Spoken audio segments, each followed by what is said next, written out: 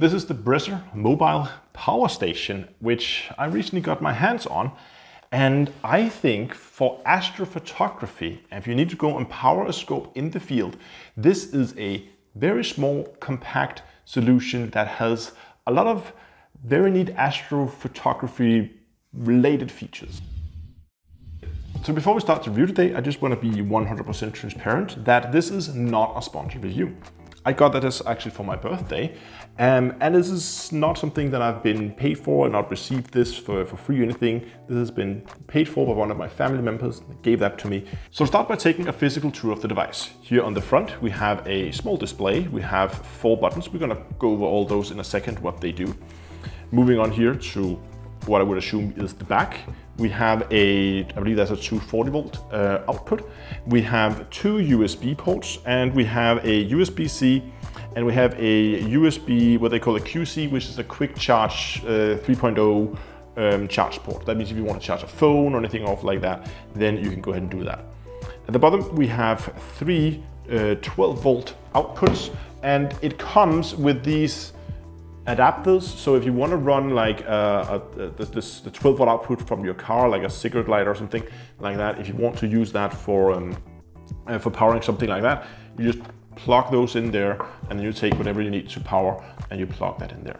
On the other side of it, we have a lamp or light. We'll talk more about that in a second.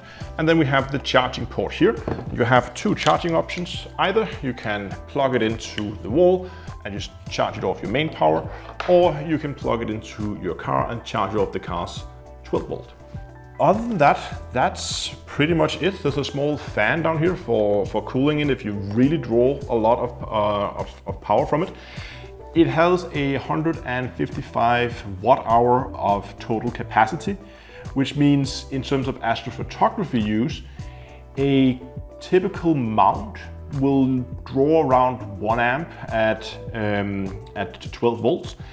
So this one should give you round about like 12-ish hours of tracking time. So we're not talking about slewing your telescope, we're just talking about pure tracking. So if you point at the target, you plug this in, and this then powers it. It should be able to power this for like 12, 14 hours-ish, that kind of range.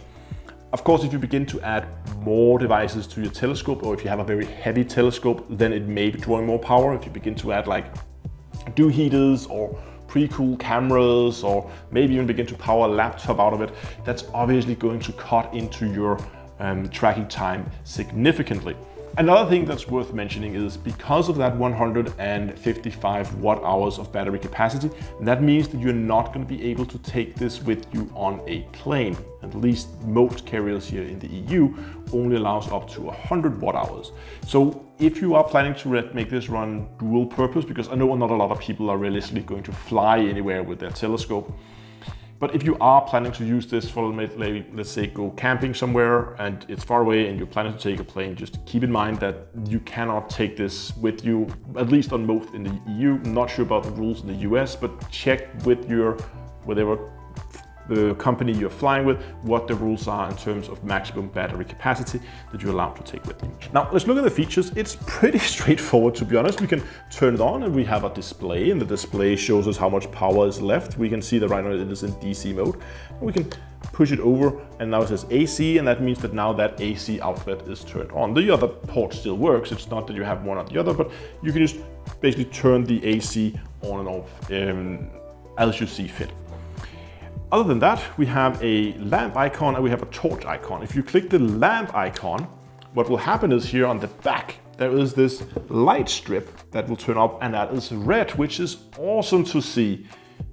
Normally I would expect people to put like a white light in here, but because this is really good for astrophotography, they put a red light in here. You can control the brightness of it, again, by pressing the button. Again, it goes brighter and then it goes off. So it cycles between either off, low, high, and then off again.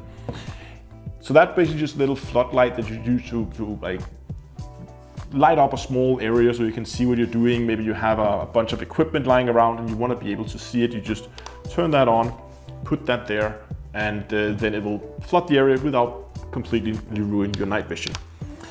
The torch here in the front, if we turn that one on, you can see that's also red, which is again awesome. More red light. We love that in astrophotography.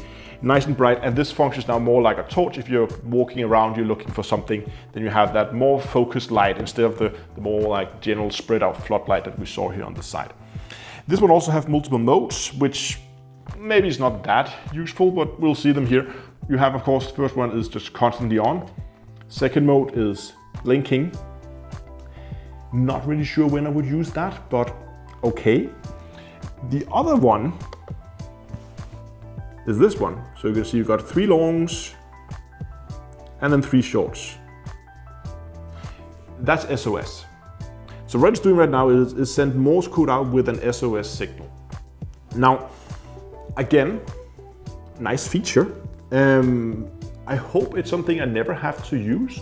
That's pretty much it. It's small, it's lightweight, it's easy to handle, easy to move around, and can power whatever you need for your scope. You can charge your phone off of it, run a laptop off it, again with limited time, of course. But so I think this is a very nice device for astrophotography. Again, unless you're really running a power-hungry setup, then you might want to look for something bigger. But for like a smaller setup, this is a super nice little device. Do let me know in the comment section, what do you guys think of this? Are there like features that you feel like is missing, or are there anything on it you would like to see improved? Or especially, like, what do you think of the battery capacity? Is it too small for you, or would you like to have something bigger, or is it just fine for smaller setups? Comment section below. And while you are heading down there, please also do consider subscribing to the channel for more astrophotography and space nerdery, and also give the video a like.